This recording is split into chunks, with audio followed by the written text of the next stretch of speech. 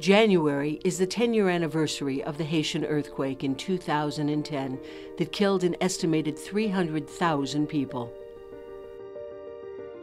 Among those killed was 19-year-old Brittany Gengel. She was caught in the disaster while on a humanitarian aid mission.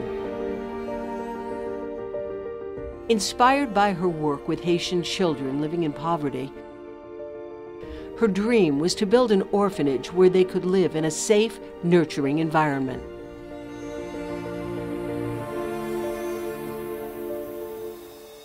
After her death, and to honor her memory, the Gengel family established the Be Like Brit Foundation, which built the orphanage for 66 children in Grand Goave, Haiti.